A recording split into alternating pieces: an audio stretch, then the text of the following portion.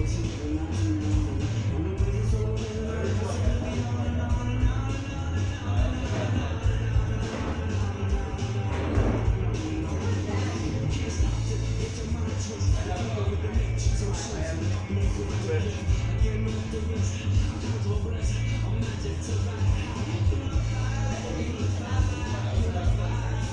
didn't. Jason, you're going first. Going first? Yeah. Yes. I'll intro everything and then you'll be up. All right.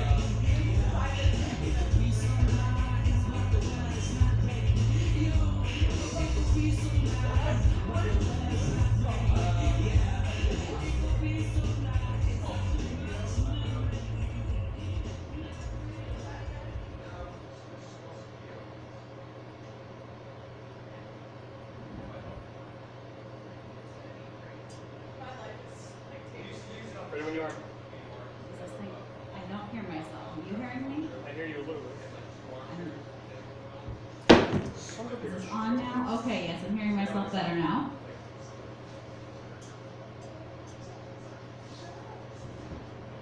All right, so we're gonna count down, and then we're gonna clap and cheer like there's 100 people in here. I realize there's only like 7 of us, but we can do this.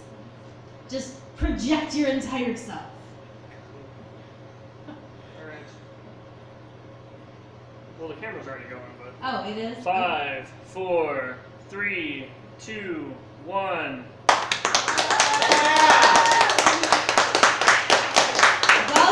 Welcome to Writing Night at the Outpost in Brimfield Township, Ohio. We have a fabulous show for you this evening, and there's quite a bit at the bar as well that's also fabulous, including water, which Kathy found out already.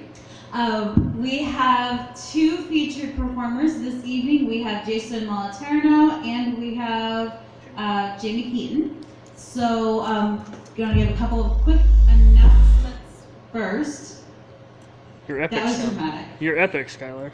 Yes. Okay, so the next thing coming up that Writing Nights is doing is the Downtown Canton Trick or Treat, Arts District Trick or Treat. So if you're in downtown Canton and you have a kid, or you are a kid, or you want to be a kid, then come to 324 Cleveland Avenue Northwest in Canton, and we'll be glad to load you up with goodies. We are actually doing non-food treats. So if you have a child who has allergies or other dietary restrictions, they'll get to have a lot of fun. We are doing our second Friday show, as always, also in downtown Canton at Makeshift Makerspace. And Azra, who is featuring? Or who are the We have competitors? a sword fight between. Francesca, No, not. I'm sorry. Kara Faluco. Faluco, and I don't remember the other one. Kara Faluco, and a And someone fabulous competitor who Oh, is next. and Daria is going against Eva Graves. And Daria is going against Eva Graves. So give it up for that awesomeness that will be gracing Canton in a couple of weeks. All right. So, if anyone is not aware, we do have bathrooms in this space. We have women type people over here, and there's men type people over there. And there's. When is the best time to write? Now. The best people to write? Us.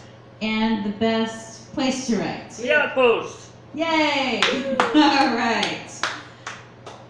Jason Moliterno began performing comedy in 2012. He drives around the Midwest, pleasing audiences with his strange observations, which he tries to pack with smart wit and a little absurdity.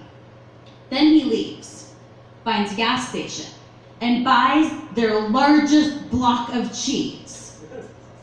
Jason won the Future Feature contest in Akron, Ohio in 2017, has appeared in the Accidental Comedy Festival, Cleveland Comedy Festival, and the Whiskey Bear Festival, and was a 2018 Cleveland Comedy Awards nominee.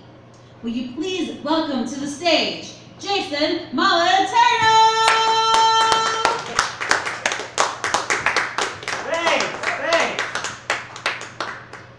Hello, everybody. Hello.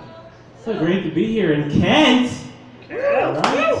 I'm from Youngstown, Ohio. Anyone been there? Yeah. Yeah. Not lately. No, lately. And it's actually, Youngstown is a city that, like everyone shits on it, but I actually always tell people that there's like actually a lot of fun stuff that you could do in Youngstown. I visited somebody in the psych ward there. Visit someone at Belmont Pines? No, it was Northside. How many psych wards do we have? At least 2. Generations was the one that I was at. Okay, well, Youngstown is full of psych wards apparently. Something Canton isn't. What? Who? Something Canton is no longer. Oh yeah, Youngstown's stealing all your psych wards. Yeah. You guys gotta come to Youngstown for your psych stuff. No, there's a lot of stuff to do in Youngstown. You could go to a building that used to be a Long John Silver's, turn your car title into a cash loan. You could do your laundry at my parents' house. That's basically. I travel for comedy sometimes. I went to San Francisco, and that was a lot of fun. San Francisco is it used to be the counterculture. You know what I mean, in the '60s, and now it's just like it's just culture. I was hoping that San Francisco would remain the culture, the counterculture. I was hoping that that's where the neo-Nazis would be, and the flat earthers, and the people loyal to the British Crown, the lepers. I was hoping that's what San Francisco would be, the true outcast. There was nothing the only thing that was counterculture in San Francisco was my girlfriend's fanny pack. That was it. That was the only thing that was counterculture. I did when I was in San Francisco though. I saw a place that was called Cookies, and I saw it right when I was in the mood for a cookie, and I was like, all right, God exists. God exists, and for some reason my cookie eating is very high on his list. Who might have questioned him? But then I went there, and it was Cookies clothing. Oh. Yeah. They were like, can I help you find something? I was like, yeah. A snickerdoodle, you asshole. Welcome to Cookies Clothing. We're cooking up a cruel joke. I'm going to open a store called Puppies and we sell lamps. I went to Italy this past year. You guys ever, anyone take a vacation you can't afford? Just put it on your credit card? That's highly recommended. Italy is basically, it's just like the Olive Garden but bigger. And your parents are not paying. I went to Sistine Chapel. That's in Rome. Michelangelo did that. You're not allowed to speak when you go see the Sistine Chapel. And you're also not allowed to take pictures. And I think that's a great rule. If you want a picture of the Sistine Chapel, paint your own damn Sistine Chapel. Line a scaffold for all of your 30s trying to please a pope. Michelangelo also did the statue of David. That's in Florence. So Michelangelo, he's like in all of Italy, like Rome, Florence. It's kind of like how I do comedy in Youngstown and Kent. You know what I mean? We're kind of feel like we're kindred spirits. David is cool. David is a sculptor, of course, and he is naked. David is completely naked, which doesn't make sense because David, while being naked, has a slingshot over his shoulder. He is about to fight Goliath. Is Michelangelo's story that David fought Goliath naked? Because that would actually answer a lot of questions, like how David won, like Goliath, like got to the fight and like he was just like, dude, are you naked? Oh shit! And then like that's when David shot him in the eye with the sling. It was really pretty genius on David's part. When you see it live, you get a really good view of David's junk. And I gotta be honest, Michelangelo nailed that ball sack. Like he just, artist to artist. I mean, I defy any of you guys to go home and get some clay and just try to sculpt like a nuts. How many ridges would you put on it? How many ridges would you put on a ball sack? 5. 5? No. Over 9,000. 9 fats and a wrinkly ball sack. I was thinking 8. I feel like 8's the right answer. I also, I got engaged when I was in Italy. I got engaged, which was a lot of fun. Mazel tov. Thank you very much. I thought the hardest part of getting engaged was buying the ring. And I just felt like big production. You got to go to the mall, to a jewelry store, and you got to talk to the best dressed man in all of retail. You guys know what I'm talking about? This poor guy that works at the jewelry store in the mall. He's like dressed like a duke. But like he makes the same wage as the guy working next to him at Auntie Anne's Pretzels. I don't know.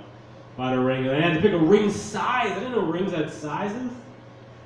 I was like, finger? Take it in regular girl finger. I'm excited to be married though. I think I got a good girl. I think it's gonna be good. But the other, like a week ago, I complimented her, and she gave me shit for the way I compliment her. I only said 4 words. I said, "You look pretty today," and she didn't like the word "today." So now, here's how I compliment her. I say, "You look pretty today and every day. Every day is the beautiful gift of your face, completely equal, not at all changing. Always, if we graphed your prettiness, it would be a straight line on the x-axis. Unless you want to get slightly more prettier with time, in which case you wouldn't have disliked the original compliment. Let's just break up. I can't deal with this compliment anymore. Too much work. My fiance's name is Noelle. The name Noelle means Christmas. And she was born in the month of May. So pick that up for their mom. We were hanging out though last December. It was Christmas time, and we were at the mall, and I had to get her attention.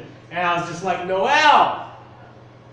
And then it dawned on me that, like, to the outside observer, it just sounded like I really loved Christmas. I was just a guy in a shopping mall in December, just going, "Noelle! Navidad! Peace be with you." I am fascinated by names. There's a street near where I live. It's called New Road, N-E-W, New Road.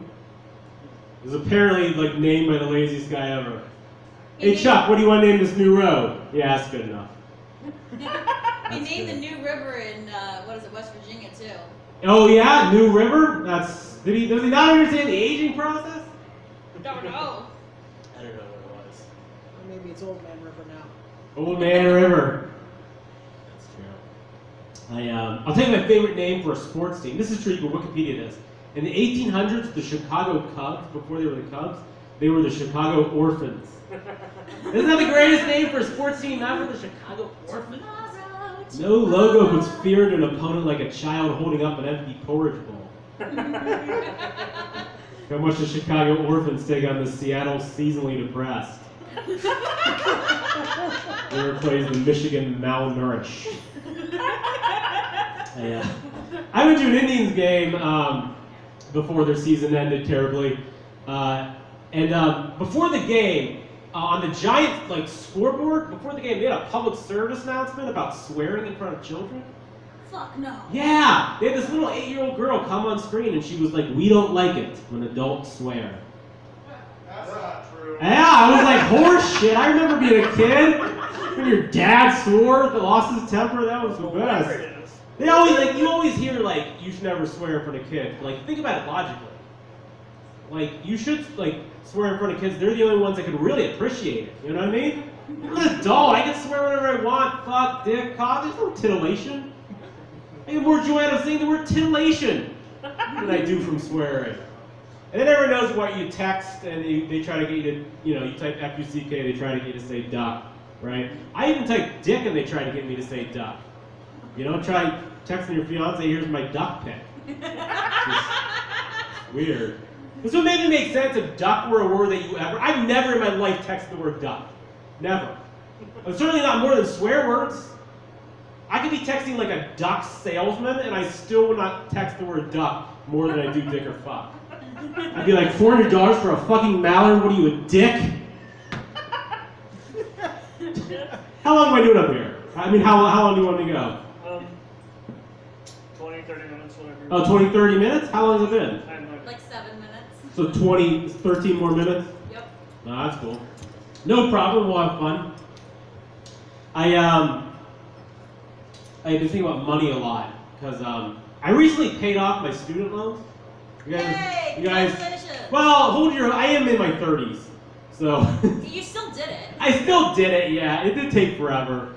But when you pay your student loans, like I would think back to what I'm paying for. Like I would think back to all the classes I took in college. Like when I was in college, you guys know that you still have to take a physical education class? I took bowling. I am still paying for college bowling from the University of Akron. It was half a credit. Half, you had to take billards the other half of the semester to make 1 credit. It's taught by a guy named Tony. No one, I didn't even know, no one like knew his, I don't think anyone even asked what his last name was. Like every other class you ever take in college was like Dr. Flanagan. This guy was just Tony. One day he didn't show up for class, and we were like, guess we're all just bull anyway. We already know how to do it. What's a job? What's a job interview for bowling teachers? Can you sit there and do nothing while these kids bowl? Can you eat nachos, perhaps disgustingly, licking your fingers at certain intervals? Can you chug this beer? You can be a bowling teacher. I've been thinking about money. I went to my bank recently, and it was closed. Not for the day, but just the bank was closed. Like it had a for sale sign in the window. Yeah. First of all, I think like I'm gonna have to find a new place to get pens and dum-dum suckers, because I have not paid for those my entire life. I think that's why banks are going out of business. They've been willy-nilly with the dum-dum suckers and the pens for decades. True. Yeah. But they got a for sale sign in the window. What do you even do if you buy a bank? First of all, who comes home like one day and is like, honey, I bought an old Huntington. I didn't think about what you even do with this bank building, because like you got the drive-through things with the tubes.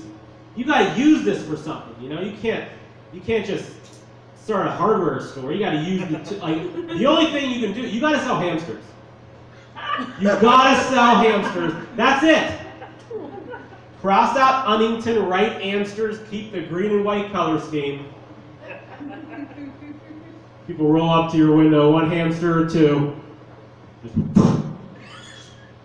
It's fun for the hamster. You guys are probably animal fans. You know, you might be worried that it'll be. I promise you, prior to putting a single hamster through one of the tubes, we will run a bunch of tests using gerbils. No hamster will be hurt. I'm an animal person. I saw a dog. It was a drug sniffing dog in the mall, and my heart went out because he has to wear a sign that says no petting. Isn't that sad? Like he has to wear a sign that says, hey, you know that thing I love? Don't do it. Yeah, don't do that. Also, he doesn't even know it's there, so he just thinks no one wants to pet him. He just goes home every night and he's like, no one's petting me, I don't know what's going on. It's sad because he's the one, like, 99.999% of dogs just sleep all day, but like 0.1% of dogs have to go to work. They have to sniff drugs. And then they don't even get any drugs. They have to give the drugs to the cops. I'm not saying give drugs to dogs. I'm just saying find the right dose. You know what I mean? Just find the perfect dose that just gives the dog the best hallucinogenic experience. Maybe they do Makes get it high with big. 1 sniff. Maybe who? Maybe they do get high with 1 sniff. Oh, and it's just like a ruse they got going? Uh-huh. All the dogs are like, hey, we're getting high off these drugs. Don't tell anyone. Meanwhile, the dog just thinks he's like the Sultan of Sweet Toy Island. I don't know what dogs think about. I don't know what they think about. Second Mike. Kent, though. Kent is fun. I like Kent. You guys are what, from Canton? Yes. Yeah. Okay. So you just come to Kent for... To do both. Okay, just to do this. I do comedy in Kent every Sunday and some Mondays. And I was staying outside the place we go on Sundays. And there's this kid, probably about 20, and like he had a button on. It was an anti-Nazi button. It was like a swastika with a slash through it. I don't feel like you have to inform people that you're anti-Nazi. Like, are there people in this world that are neo-Nazis? Yeah. But we're just gonna assume you're not one. Like, you don't have to weigh in on the subject matter. Are you sure? Like, it's not news. Are you sure these days? I was about to say, man, maybe a couple of years ago, but. Okay. Oh, okay. Well, I guess, is there a Nazi epidemic in Kent that I don't know about? Hopefully. Oh my God, is this it? Oh my God, this is what the Nazi rally would look like. There's just this giant space that they rent out on a Wednesday. Oh God. Okay, well, don't do anything bad to me later. I do have some German in me, so I'm good with you guys, right? We'll move on. What? Okay. Oh man. Tell you about some of my fears. I get anxiety sometimes. Like whenever I pump gas at Sheetz, I get scared that I'm gonna accidentally say yes to the car wash. You know what I'm talking about? Because you swipe your card for gas and then they go car wash, yes or no. And what's weird, it's like if the waitress was like, "And would you also like your nails clipped?" Like it kind of like it doesn't. I'm scared. Like I'm terrified. I'm gonna hit that yes, and I'm locked into like an 8-hour car wash. It's like a long. It's like 4 hours long. It's like a long song and dance. A bunch of midgets ride on unicycles, juggling squeegees. Or it's super fast but costs $10,000. Yeah. And yeah, and then like I get mad and I yell at a midget. Then someone films it and they put it on YouTube. And a video called "Man Being Mean to Midget." And it doesn't start at the beginning. Like it starts right as I'm being mean to the midget, and I get ostracized. And I go wherever ostracized people go. Austria. I think in reality it's just the saddest car wash ever. I think some guy just walks out slowly dressed like Norman Bates. And he's just like, no one's ever said yes to the car wash before. I'll go get mother. And he kills me. He was a killer the whole time. There's a lot of serial killer shows on it. You notice that? Like, I go to Netflix, there's so many, there's serial killer documentaries, and then there's also like fictional serial killer shows where like some guy just made up a serial killer, you know, like some screenwriter is just sitting in Starbucks, like maybe he only kills pharmacists. The Adderall assassin. Yeah, I was watching one of them. Oh, they're all the same. Criminal Minds, Law and Order. They're trying to catch this murderer, and the guy in the FBI, he was like, "Hey, this guy commits murder. The reason he does it is he's impotent." And I thought, that's kind of weird, but good to know, because apparently what they're telling you is if you're impotent, like murder scratches the same itch. You know, like the doctor should really tell you that, like, can't get an erection, huh? Oh boy. I'm not supposed to tell you this, but have you heard of serial murder? Here's a pamphlet, it's called Murder in You. Murder, a positive approach. Forward by Dick Wolf. Scared of the apocalypse? Anyone else scared of the apocalypse? Which one? I don't know. Now I'm more scared. How many are there? Well, it kind of depends on what you believe. Well, there's been a bunch of them. Well, those ones didn't happen. Here's the thing, I always think we're 5 years away from an apocalypse. That's why I don't make long-term plans. Like, you know that job interview question, like, where do you see yourself in 5 years? I'm always like, probably in an abandoned root cellar, having resorted to cannibalism. In movies about the apocalypse, they always know that it is the apocalypse. I'd be like, is it the apocalypse? I need to know that I'm about to start pillaging. Don't want to start pillaging and then I'm arrested. Then I find out it's just a run-of-the-mill disaster. Then I'm arrested for pillaging. I don't even know what pillaging is. I think it's just theft, but you're more of a dick about it. What pillaging is. Oh my god. You guys like sports, or is this a non-sports crowd? Depends on the sport. What sport do you like? UFC. UFC? Anyone else? No? Baseball fans at all? No, you guys don't give a shit. Okay. I'm a Cleveland Indians fan. Yay, sports ball. Yay, who, what? Soccer. Soccer, they do suck. They really let you down. They're getting rid of Chief Wahoo, though. That's Yay. good. Yeah, you guys like that? They're trading him to the Yankees. Yeah. So he's their problem now. You know what? I tell you what. A lot of people, everyone has their opinion on Chief Wahoo, and I actually like Chief Wahoo, and I'll tell you why. Because Chief Wahoo has a smile on his face. He is a positive. Have you guys taken a look at the other sports mascots? Every single one of them has anger management issues. Denver Bronco looks like he's stuck in traffic. Chicago Bull looks like he's in an internet argument with his uncle about gun control. Arizona Cardinals, he squeezed the mustard bottle and only water came out. Then you have the San Jose Shark. The San Jose Shark is biting the hockey stick. This guy doesn't even respect the equipment. Chief Wahoo looks like he just delivered a TED Talk on the power of positive thinking. And he has a reason not to smile. For one thing, he's a chief with one feather. Where is his headdress? Never been discussed. We haven't won a championship since '48. He doesn't care, keep smiling. You know, in the 80s, our best player was Charlie Sheen. Chief Wahoo doesn't care.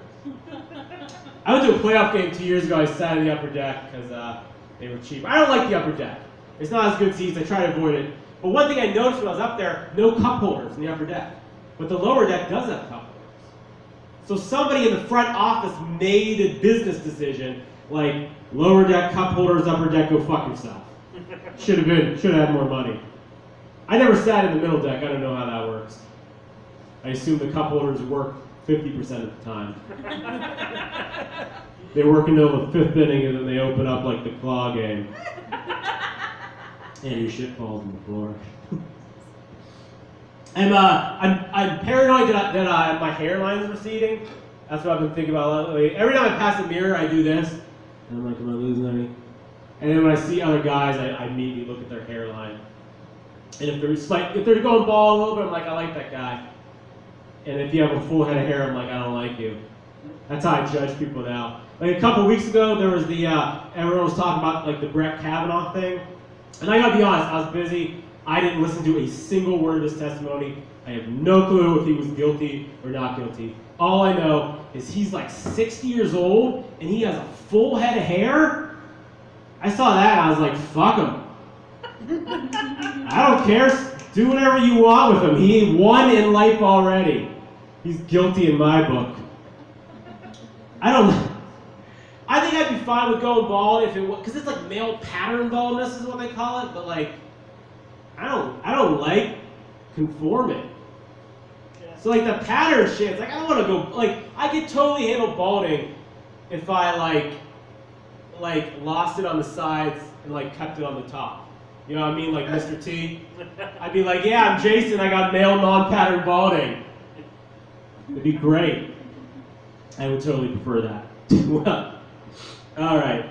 I'll say one or two more things to you guys, and to get off stage, think what I want to say. I'm doing a lot of comedy lately, and I use all my off days at work this summer doing comedy on the road. So I had to quit my job, and I don't know if you guys have quit your job recently, but it's like the greatest high in the world. I've never tried heroin, but it can't be as good as putting in your 2 weeks notice. And then working those 2 weeks, it's so great. You can do anything you want. You can like mule kick the product. What are they gonna fire you and pay you unemployment? I did learn though here's the worst thing about not having a job is I lost my excuse forever when I wanted to leave. Like whenever I want to leave a social gathering early, I would just lie and be like, sorry, I gotta work early tomorrow. I gotta go. I'd love to stay at this party and continue listening to the rest of your story about your upcoming knee surgery. So riveting. So riveting. Unfortunately, I have to work early. But like if everyone knows I don't have a job, I gotta be like, sorry, You're the most boring person ever. I don't. I hope your knee surgery gets botched and you get a peg leg. Even in the event that you get a peg leg, you'd be the only person to bore up a peg leg story. I'm saying if you quit your job, you gotta tell the truth. It's terrible. Jobs are all lying anyway, you know. Like when you go to work in the morning and your coworker says good morning, that's a lie. You say good morning back, that's a lie. Good morning is when I wake up at 11:59. My coworker's not in front of me. We all know job interviews are lying. Do you like a fast-paced work environment? Hell no. I hate all four of those words. That's terrible. There's a famous quote by Harry Truman. He said, if you can't stand the heat, get out of the kitchen. If I was on the kitchen staff when he said that, I'd be like, sounds great, I'll be in the break room texting. Awesome deal. What are your strengths? That's another question. Don't have any. I don't think I have any. There's only one question in a job interview I do know how to answer, and it's what are your weaknesses? That's the only one I actually know the answer to, but like you can't answer that one honestly. It's a shame. I would rock that question. Mr. Moliterno, what are your weaknesses? Glad you asked. Carelessness. Lack of empathy. Inability to multitask. Sloth. Wrath. Gluttony. And all seven. Got all the six. Still think the word titty is funny. Never cleaned out the Keurig. I think I'm hot shit when they forget to charge me for guacamole at Chipotle. I make terrible mix CDs. And I still make mix CDs. That's the point where they point me out of the thing. I'm going to end on that one, guys. You've been fun. Thank you very much for listening to me. You guys have been fun. And we'll get someone else on stage.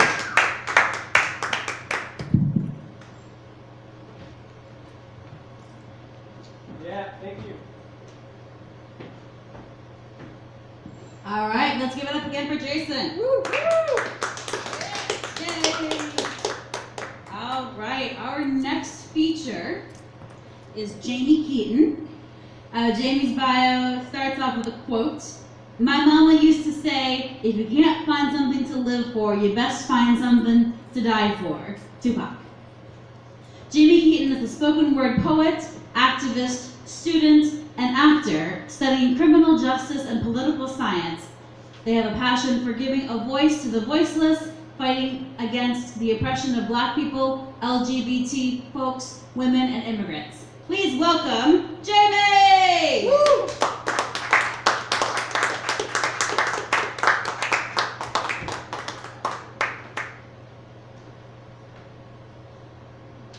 How's everybody doing? Good. Alright, so to give a little context about me, like it was said, I'm Jamie Keaton. My poetry name is Samson the Poet, and as my bio states, one of the quotes in my poems is, you know, my pen is the weapon that fights against oppression. So, with that being said, let me start off with one of my first poems. So this poem is about this new initiative that's going on now. It's called Issue 1, where it's basically taking F4, F5 felony non-violent drug offenses and turning them into misdemeanors. And so, you know, this was something that was like near and dear, and people had asked me to write something about it, so I got something, so here it is. It's time to address the elephant in the room. The issue that people want to sweep under the rug, a community people seem to be scared of, keeping them in a cell when the addiction is the prison. This is issue 1.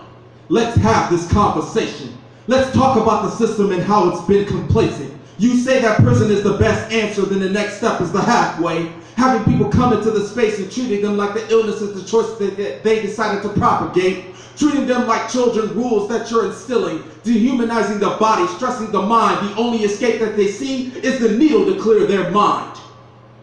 This is what prison feels like. Wake up and realize, as you stand on crime and punishment, the death of overdoses is prevalent. They work the program with a felony record trying to find a job that won't hire the drug-addicted felon. And all they hear are false promises made to their accomplishments. And what makes it harder is when you see firsthand when you're working the system trying to change the culture of it. From the inside, you would think it's the 80s and it's 2018. And issue 1 needs to happen because too many deaths have been seen. Fentanyl, cocaine, and heroin, the big 3, are making them escape the reality of the context they're in. The system of injustice, the racial component, that the system cared when the opiates hit the white face, but you criminalize the black face for crack and cocaine. That hit our space. Now let's talk face to face. Issue 1 will set the captives free of the cell they're in, but it will also pressure you to facilitate a treatment and see the humanity that they never have been given, and bring families back together instead of seeing the pain through the window pane of their freedom that's been taken. Issue 1, let's have this conversation. Issue 1, use your pen to vote this in. Issue 1, let treatment and their humanity coexist. Issue 1, let's make this happen.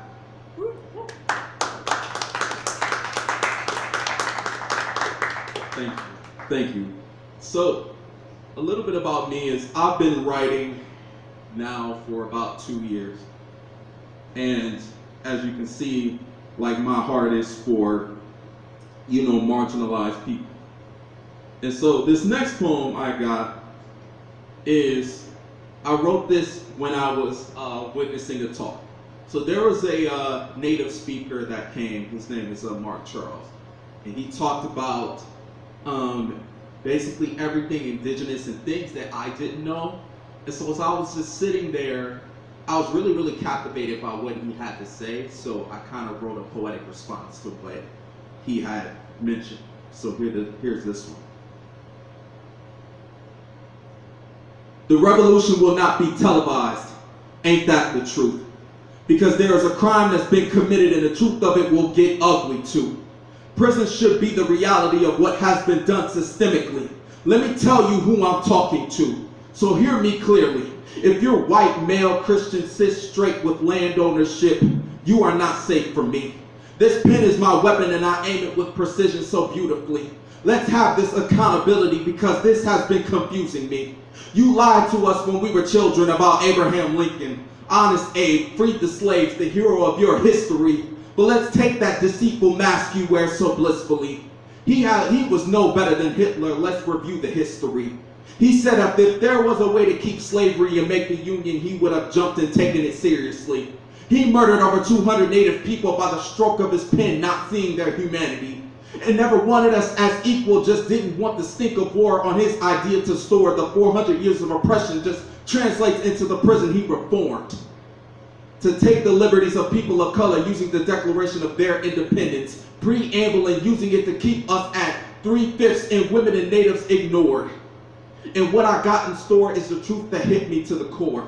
Richard Pratt from 1892 saying slavery is bad but it civilized the Negro. Left in Africa, savagery would have been reality, taking our language, taking our tribe, teaching us English like we should be grateful for the opportunity, making us Christian, pimping the church to fit their supremacy, making our people look at the faith with trauma and hesitancy. Swallow that bitter fruit while we have worn the scars of the painful truth. And I mean this with all offense and rudeness, given that if you say Christians are oppressed, then you have been seriously, blissfully misinformed. Let me know when you hung from a tree while people watch, celebrated the hunt for the night. Let me know when people take your land because they feel like, and they have the right. Let me know when that happens and I'll gladly fight on your side. But since that's not the case, accountability is what you're getting for the pain of people of color, LGBT and women tonight. Republicans and Democrats, red versus blue. All I see is Democrats and Republicans, just gangs and suits, fighting for territory using your pens to shoot at each other without thinking of the people in between that will get caught in your crossfire. Soliciting people to your side with false promises to hide under. On the side of justice, but picking a side only makes me wonder if your pen will shoot me in the back and kill me for trusting you, when the bullets you shoot is to stop and frisk. The bullets you shoot is the definition of marriages between man and woman. What you shoot is turning our pain into a political move to raise your group. Republicans villainizing our group and Democrats raising to power our pain but not showing up when it counts. I'm ashamed of you. The violence of women has been your truth. Anita Hill and Dr. Ford crucified for telling the truth. Treating them like Christ God is woman, the uncomfortable proof that the ego of a man that takes precedence over survivors' testaments. Ask our president. I want y'all to feel this. I want y'all to hear this. We the people, all men are created equal is straight bullshit. We live in a society created by white men for white men, by Christians for Christians, by colonizers for colonizers. So people ask, how do we correct it? People ask how to change it. Well, first acknowledge it and take heed in the uncomfortable. Because if you don't take ownership, then this life, there'll be more of this.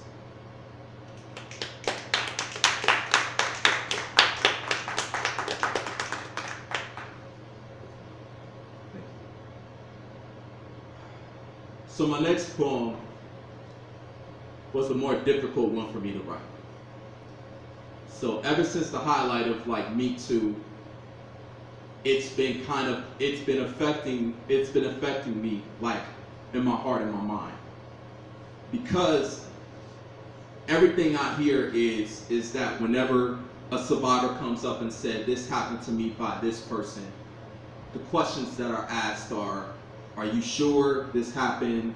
Or what did you wear? Or this and that and the other. And it really affects me. And so I took a step back and I kind of just wrote this out. So here's Me Too. Me fucking too. Yes, I said it. Me too. I am not afraid to proclaim that it's happened to me, see. But what's really killing me is that when you go through a violation so deep and you are told to go report it to the police, and the first question they ask is, how much did you drink? How short was the dress? Have you ever had consensual sex? Like the violation couldn't have happened if you've had sex before, see. Those questions never came to me. But the questions that came for me were the questions that make me see. Why didn't you fight him off? You're a man, you should have pushed him off, decked him hard so you knew what's up. But unless you've been in a position, you wouldn't know the feeling of being stiff frozen in time. Waiting until it's over so you hope you survive. Then when you bend over and cry because the first thought that's in the back of your mind is the dirt you feel that you can't see. Then the blame on yourself you wish that you couldn't see. But the thoughts of it being your fault is plaguing you to non-belief. And then you want to scream, and unfortunately, you see the wolf in sheep's clothing, walking around wielding power you can't believe, knowing he got away with murder. The victim is my dignity. And then men like him take so much power they can do anything, even be president. But I'm here to set a precedent. I'm not going to let them shut me up because my pen is a lethal weapon. I will share my truth so you hear my message, that I hear and believe you when that cannot be contested. I feel your pain when I write this. My anger rises, ready to fight this. My soul with pride, ready to change this. Looking in your eyes, Ma, I give you my heart and I'm shameless. So this goes out to all of the Me Too's, the vocal and non-vocal. I feel you, and I keep fighting till they hear you. With tears in my eyes and resilience in my heart, I will fight until those perpetrators get torn apart like Nas and Ether. Those Jay-Z's won't know what hit them. You will feel my wrath, believe this. This goes to all of you sick and twisted because a lot of you are trash, and we awoke to see past the $1 million smile and cash, exposing you publicly. The Kevin Spaceys, the Bill Cosbys, the Brock Turners, even Brett Kavanaugh, y'all catching this fade publicly. Because the courts protect y'all so readily and y'all got us hiding in the curtain because your power makes us uncertain. Turning y'all in will be worth the shame, worth the tears, the hurt and pain. But our power is collective. When there's so many to expose you, you can try your best effort. But the mask is fading with your best efforts. Because there's only one of you and many of your survivors that have gone on record. To my survivors, just know I love you. With every ounce that's true. Your strength inspires me to write this cold hard truth. Your courage makes me shed light on this proof. Know that I support you and will fight till they see the truth. Thank you. Me too.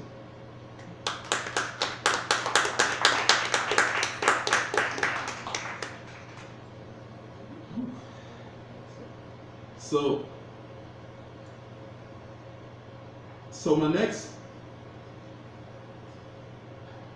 my next poem is my coming out poem. So I wrote this poem because there's a lot of intersection with like the LGBT community and like the black community in a sense of in presentation to the world. So to better understand it, just hear this poem. I'm a black trans woman with a death wish. In time, you will understand that as a black trans woman walking around accepting yourself and engaging in hope unapologetically, you stroll accepting myself. As you know, I'm a black trans woman with a death wish. With that acceptance comes recklessness. Now let's unpack and check this. With your skin tone, you're perceived as dangerous and murderous. The darker the skin, the more hate than you know. Walking through a store following you, scoping, make sure you don't steal anything. Blackness is the bump in the night, but I'm a black trans woman with a death wish. The death wish of wanting to live my life, knowing that other black folks hate me, has a distaste of me, wants to jump me, wants to shoot me, with questions people want me to answer to. What's between my legs? Why aren't you a man? Is it in your head? You're a black man, why can't you accept it? It's just the media tearing up the masculinity of a black man, but what they don't understand is that to be black is the acceptance of self. So I can say proudly, unapologetically, without a shadow of a doubt, that I am a black trans woman with a death wish. Because when I live my truth, I don't care who knows. I don't care if it shows. And I hope you know that I just came out so you now know that I'm a black trans woman with a death wish. And now you know.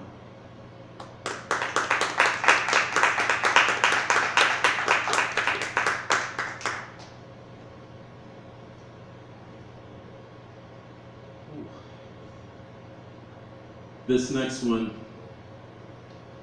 I grew up in a church context. So like my context kind of started as I grew up in the house of Jehovah's Witnesses. Sorry to hear that. That's Yeah. pretty steep. Yeah, just about. And it's funny, like when you grow up in the context and then you find out you're like a trans person and you're also black and then like it's the homophobia of it, and then like on top of that, like the racism of it, and on top of that, like everything that you got to deal with within that, like it's very interesting and it's heartbreaking at the same time. So my next poem, When Church Hurts. When church hurts. This poem took a lot to write because this opens my deepest hurts from the church that made my heart cry. Growing up in a church, it felt like home and a safe place. A place where I can be me and find comfort and intake. Where I'm not so alone in the beliefs I embrace, but recently that reality has been misplaced. I'm a black trans person with a death wish, let me explain. Having those identities feels like war in my safe place. When they say I'm going to hell because my identity is not commonplace. I'm mentally ill, a bit of prayer will set me straight. They were thugs, the police were doing their job, get on our knees to pray. And what's driving me crazy is that the hate makes me want to stay away from that place. I love Jesus, but where is a church that I can pray? Who will accept my black and queer face? Who will pray for me when my soul aches? Who will hold me in the hard days? I used to say the church is the place for the space, but in this 26 year, I can no longer say this. I love Jesus, so I continue to pray this. When will hate leave our people? When will people not look at me with disdain and evil? When will people look at me and see one of God's people? I need answers because I'm God's child who was kicked out of the house by people who forgot that it's our Father's house. This is church hurt. My soul is bleeding out. This is church hurt. Pray God to bleed it out. Church hurt. I pray for a fix every day. Church hurt. Christians like me feel this every day in church hurt. God, please take this hurt away.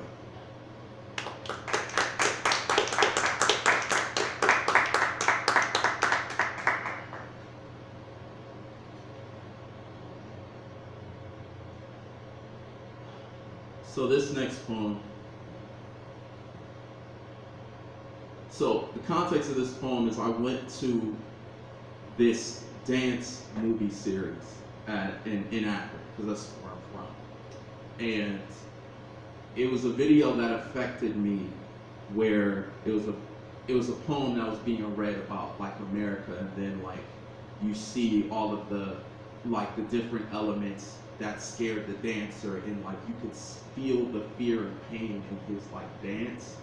And then from that, like I felt that hurt, sadness, and anger within me. So this is something that I kind of wrote for this. So here it goes.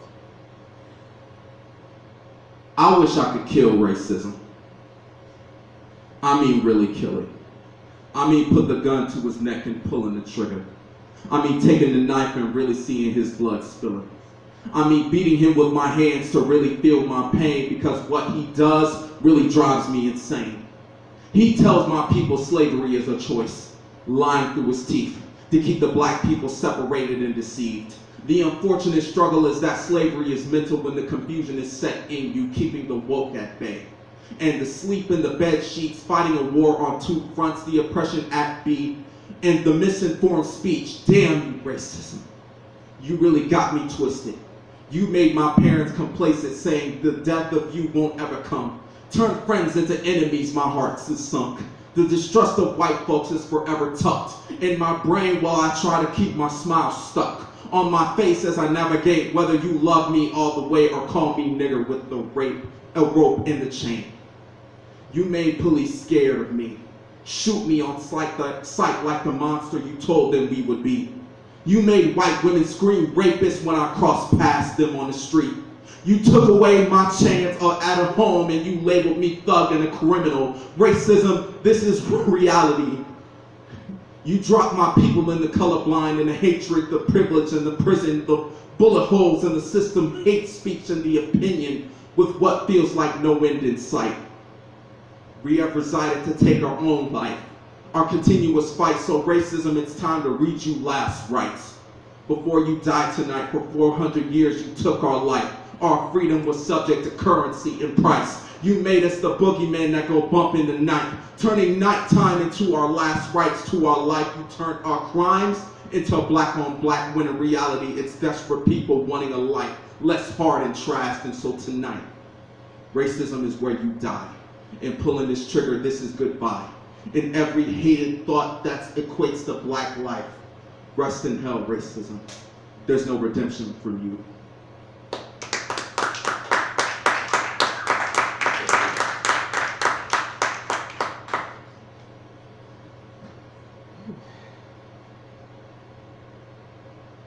So, well, this next one was inspired by Kanye West.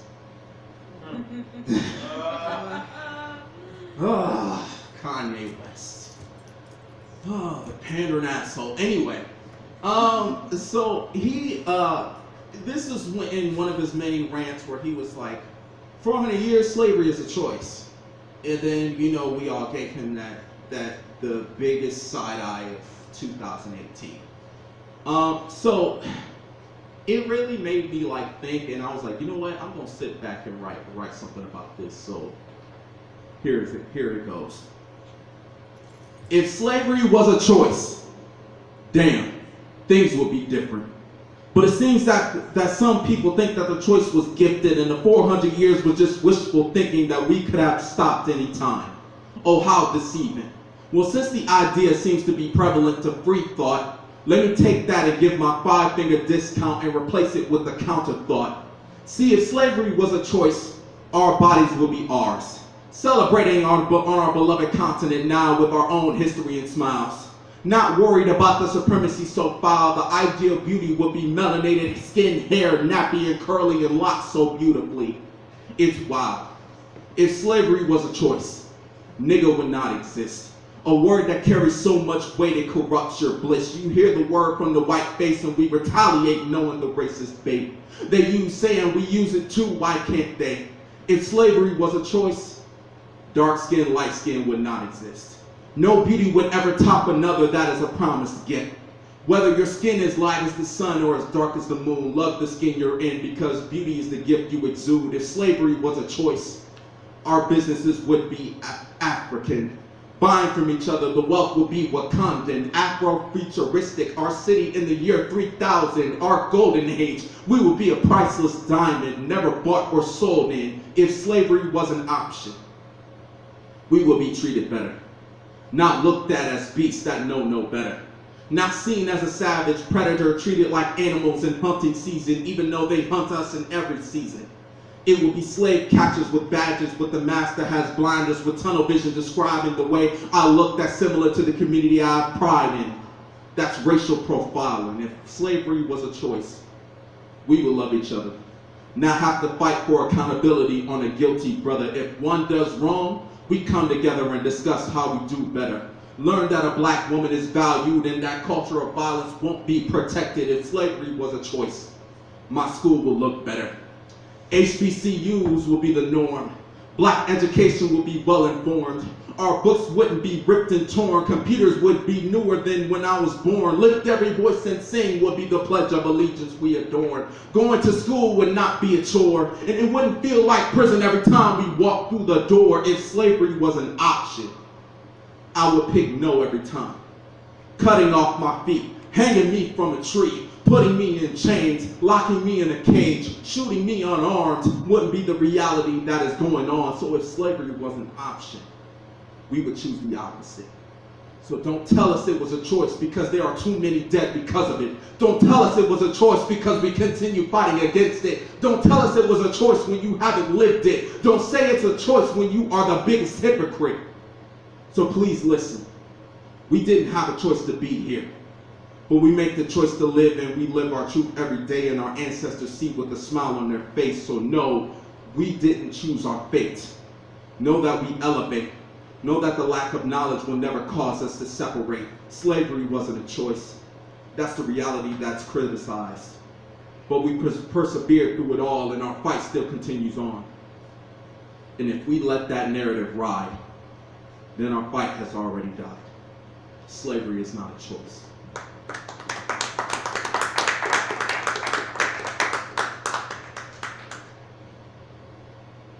So, how many of y'all have seen Black Panther? Woo! Yeah. So, I wrote this poem, so I saw it about 5 times now.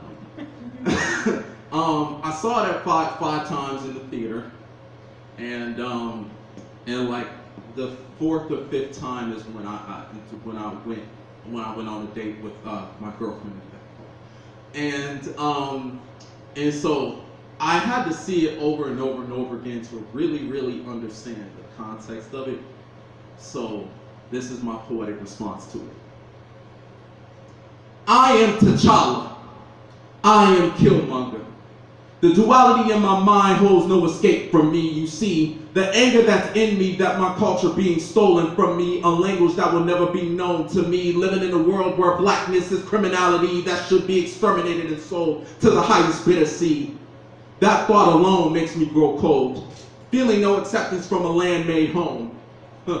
Home. That's a distant dream, a cruel joke, and a worse nightmare. The distance always has me wondering what it's like to be back in mother's race. The nightmare that is reality, that I would be called outsider in a place I did not forsake. And the cruel joke is that my distant cousins will look at me and not accept my place. Damn. I am Killmonger. I feel like I want to burn the whole place. Bury me in the ocean where my ancestors knew that death was better than bondage. This I can relate. In 2018, those chains led me to prison gates. In 1930, the rope made us fruit so strange that Billie Holiday sung our cries from the stage. The reality of black pain, the cries that we contain, the lives we maintain. But T'Challa is also me. Feeling like royalty, black skin celebrated with ease, rich culture, language spoken with ease. Our land is the epitome of the red, black, and green. Hair as nappy as we want it to be. Celebration with people looking like me. Dancing on beat with the land that can only be described as Paradiso, where the heart is. If you don't know, that's home. That's where our start is. But this duality brings my resistance. This duality brings me close to my people. This duality helps me find paradise where the outside feels like I might die, but inside is where I find safety with mine. Duality is where we black folks live. This duality we want to intertwine within. Wakanda brought us a smile and tears, reminding us of a beauty that we were taken from. I am T'Challa. I am Killmonger. This has brought me some closure, that I am not just one or the other. I have pride in where I come from, but I cry because injustice hasn't been undone. I am Killmonger. Because they took my name and gave me theirs to remember my pain. I'm T'Challa. Celebration hasn't stopped with my people on top. I'm Killmonger. They see my pain and think it will lead to violence or shame, but what they don't realize is that this trauma only leads to my crying days, that all I want is acceptance, but all you give is fear and distance. Look at me with danger if my emotion paints a picture. Me against the world is not the position I'm wishing. A Tupac edition, I'm T'Challa. Even in my pride, I don't celebrate alone. The melanated queens we hold so dear and strong. We could never maneuver this world alone. In Okoye, as fierce as can be. Eyes as fierce as can be. You stand on the front line staring into the eyes of the police, making your stand for black life in the face of mace, bullets, and disbelief that they don't see our humanity as Shuri. Genius level to non-belief. I see the skills you bring from the wisdom you gain. Mind wondrous and vast, it's hard to maintain the beauty of your mind that cannot be described. Your intelligence with pride brings tears to my eyes. Nakia, I can't even begin.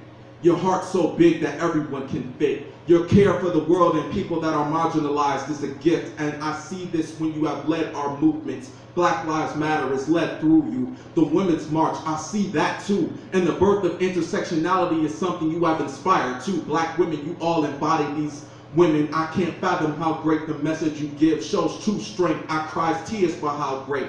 Wakanda is not just a fictional place, but a place we should live our daily lives in, celebrating our blackness the way of its intent, and keeping this in our hearts as we struggle and fight the injustices and cruelty from them. I cross my arms and say Wakanda forever, because here is the knowledge you should know then, that this is for us, by us, and no one can take this. I look up and smile because this is our creation, with no replication, forever our treasure that can never be appropriated. Wakanda forever.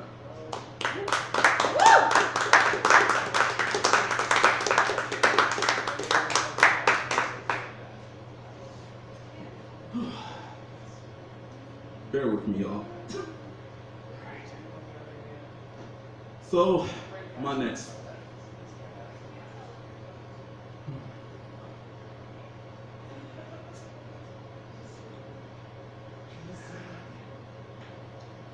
Well, this next one I wrote when 45 had and this is my last one for the evening. When 45 called African countries shitholes,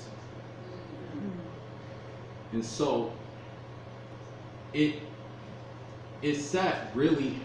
It really hurt, and I had to write the response to it, and I really sat with it and listened to and listened the talking heads talk about it. So I thought I could give my artistic response to this. So here goes. Shithole countries. This is what your president said. Where the black and brown were bred, our ancestry stolen from this land, we come to this land where opportunity can land, but our land gets denigrated as a shithole. Let's unpack this real quick. To start off, Africa is a continent, not a country, so where do you get off not knowing this fact? You forget and you threw Haiti in the mix when they are ravaged by an earthquake, killing thousands of people within the disrespect. To the many saying everyone has AIDS, my tears are falling like waves, like Anderson's did. Because your hate is so apparent that patriotism isn't something that even we can manage within. See, you're not the only one that feels this way. Trying to make a life, cook your food, clean your house, live our life, work our jobs just for a decent way of life. But in doing so, you say we mooch off you, take your jobs, living off the government. For heaven's sake, these are jobs that are offered when we come through your gates. Sending our kids through college with jobs like these is the only way, so they can receive the ever-famous college degree speaking a language that's foreign that you can't relate. English is your first language, and English is our second, third, or eighth. You lived here since birth. We came here at mid-age, hoping our children can be great, but getting called rapists and murderers makes us feel disengaged, afraid to walk out the door because ICE might put us in a cage. I understand this too. See, just like you, an immigrant, coming from a land that's different, with customs and a religion that's looked at as the villain, scared to walk out the door because you might scream terrorist, or beat me up for the hijab I wear, with this pride for my faith that can't compare, with this banning me from this country for the faith that I'm with, and with brown skin it is very clear about the difference. I can't praise Allah without you being ignorant, speak my language without you thinking that there's a bomb threat within it. You can't even build a clock in school without getting arrested. Let's tell the truth. These very people come from countries that shithole is your adjective. Let me take this and flip this so I hope you understand this. So, slavery was the law of the land where blacks were nothing more than property for you. The Native Americans were slaughtered with no forgiveness because of land you stole from them too. The Japanese Americans were put in internment camps because of the fear of the skin they're in. And you want to talk about shithole countries? Well, let's look at the one we're in.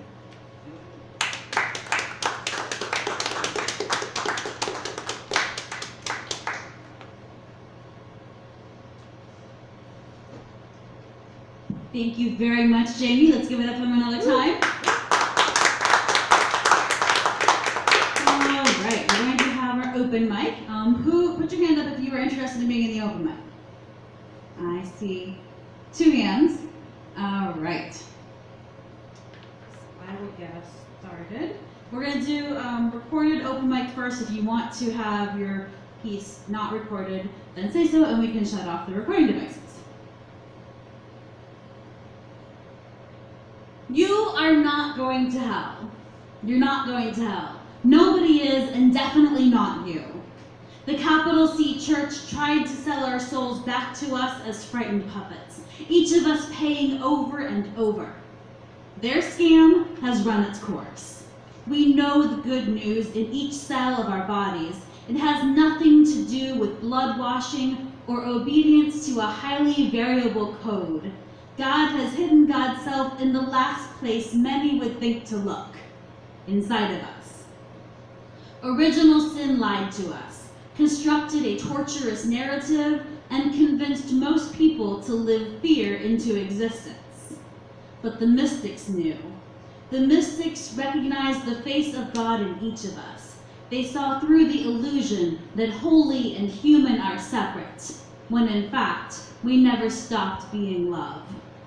The institution used words like heretic, false prophet, witch, and sinner to condemn those they could not control. But we are love, and we are not going to hell. We are the embodiment of the divine, each of us, whether we feel empowered or not. Sin is not doing bad things. It's any perception that separates us from knowing that God is in us and we are in God. We are love. They said that Jesus is fully human and fully divine. What they left out is, so are we. There is no angry God who must be appeased by a sacrifice to the death. There is only the Spirit who longs for each one to know our true intended nature. We're not going to hell. We may create a hell for each other, but we also have the power to know each other. The divine in me recognizes the divine in you. How absurd that this notion seems Eastern instead of native to everywhere. So no, sweetheart, you're not going to hell. You cannot lose God's love because it is not conditional, no matter what they said. Now go and be love, because love is who you are. All right, Daria, would you like to come up here and perform something for us? Yeah, we can do that. All right, give it up for Daria Quinn! Skylar. Yes, ma'am. I would like to read. You would like to as well, Kathy? For sure. So are we on camera or off camera?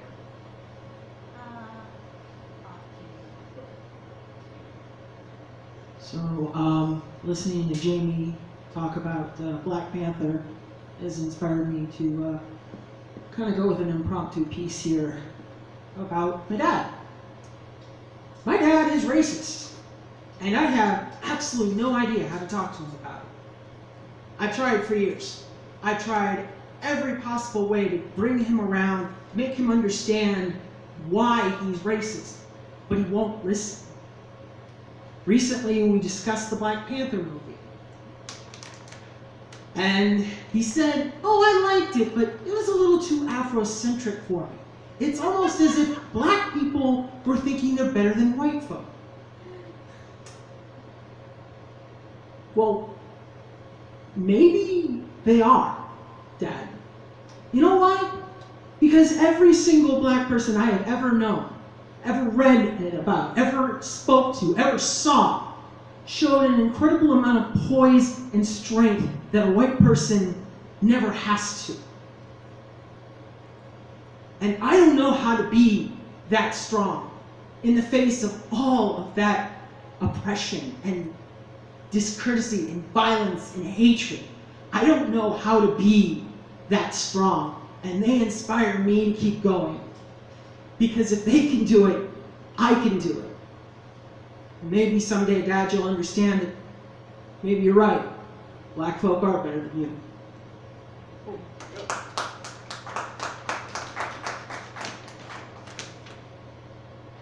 And this last one is something I wrote when I realized I had an epiphany recently that I, as a trans woman, face a lot of discrimination and violence, but because I don't appear feminine, I can sometimes hide. But with recent events, I've also learned that that ability to hide is limited, and that someday I won't be able to anymore. And this is about that. Riding on the bus with headphones on. I don't appear to be feminine, so cute people usually leave me alone. I've managed to go a very long time without being physically attacked. High school is the last time I remember anything like that. Still, the reality of being perceived as feminine in public comes with risks. Risks I can seemingly mitigate by appearing less feminine. But I wouldn't call this presentation masculine. It gives power to the false idea that masculine presentation is the default setting. There's nothing inherently masculine about a hoodie and sweatpants. Hell, more women I know than men wear this stuff anyway. Men usually wear shorts or jeans or slacks. Women wear sweats and yoga pants. Unless you're me, then hopefully you're just invisible. Because I know this won't last. The only reason I haven't been attacked since my transition is because not enough time has passed. This illusion of masculinity doesn't really protect me. It only exists as a deterrent, something I do for peace of mind. One of these days, I'm going to be attacked. It's not going to matter what I look like or how I dress. I can dress in a way that makes me less likely to be targeted, but I will be targeted.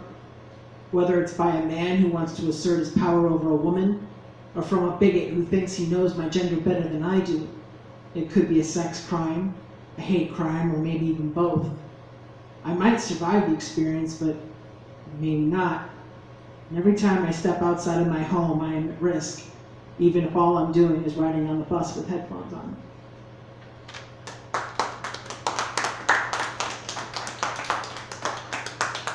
Thank you, Daria. I think Azrael's coming up next because Kathy wants to not be recorded. So please give it up for the director of Writing Nights, Azrael Johnson!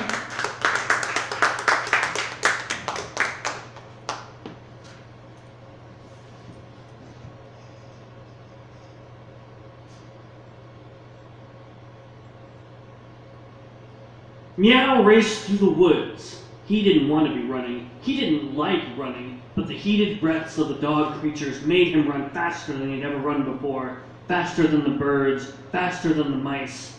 The trees whipped by with his movement. Meow could duck under the trees and not lose speed, but the dogs couldn't. They had to jump and lose time in the air. Ahead, Meow saw a tree with thick bark. The tree would be perfect for climbing fast. Just 10 kittens high and he would be safe. Meow pushed himself faster, and then an instant cut to the right past the tree. The dog creatures crashed into one another, trying to change direction. Meow's claws gripped and re-gripped the tree as he clambered up the tree bark. Up and up, every hummingbird heartbeat hammered in Meow's chest. 5 kittens, 6 kittens, 7 kittens, 8 kittens, 9 kittens. Snap! Meow's little tail barely avoided the dog creatures, but the startle dislodged Meow's left foreclaws. Another slobbering jaw snapped at Meow's little body, barely missing his back legs. Meow's left claw dug in again. Up and up. 10 kittens, 11 kittens, 12 kittens, 13 kittens, higher until Meow felt safe. Almost triumphantly, Meow hissed a mighty kitten hiss. The dog creatures kept jumping up and snapping, but fell short. Meow's mouth hung open. Saliva dripped with anger and fear in equal measure. The hunger emanated from the dogs. Meow didn't know why they were after him. It would be barely a swallow. Meow climbed up higher into the tree and folded his paws under his chest. He closed his eyes and waited.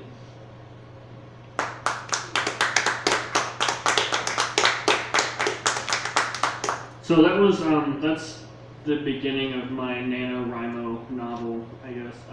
So I'm going to try again this year. I've been trying the past, million years, and I haven't won Nano yet. So I'm going to base a character in my novel universe and finish it. So if anybody is interested in seeing Writing Nights in Canton, I brought one of our take-a-picture flyers. There's also a list you can sign up for to get email updates. Ariana and Finn and I went to the main Kent reading that happens over at Last Exit, and so I got some short pieces out of that, so I'm going to read those. Just not going to figure them. It'll be fun. I know it isn't the same, but I feel a little out of my element, sitting in an avalanche of poets, wondering if poet voice will cascade down the mountain of poetic conformity. A monotone disaster shaking in waves like vocal earthquake, distracting from the brain with boring tones. This is the Keanu Reeves of poetry, an everyman of words, allowing room for the listener to insert themselves into the pieces like The Matrix. If you die during the piece, you die in real life. That was one. So, some clown dropped a certain word that I will not repeat, and so this piece happened. The blackening blacks stereotyped in the white old guy's attempt at William S. Burroughs' Naked Lunch. Wrapping that word in fiction doesn't make it okay to say in 2018. I hate to be this political correct, but geez, you aren't Mark Twain. It isn't the 1800s. Even when it was accepted, it wasn't really acceptable. Yeah, I know. I hate the idea of not using words, believe me, but until POC are no longer oppressed, until the system no longer favors your skin color and gender, I feel like you can pick another word. There are so many. This isn't white genocide. This is a beseeching to be slightly more sensitive. You can still be edgy without racism. I promise.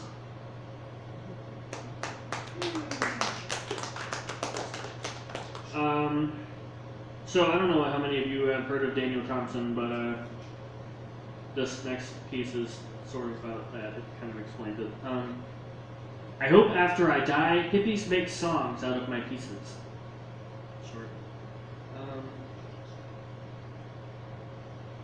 I eventually got focused on somebody who was sitting right across from me as we were there. He had on a really cool, I don't remember what the kind of hat is called, but I used to have one. It's like a newsboy hat, it's got the clip in the front, and I used to have one myself, which I really liked. I wonder if it hurts to pinch one's face in pensiveness for 2+ hours. This must turn into a habit so ingrained that muscle memory will never be unlearned.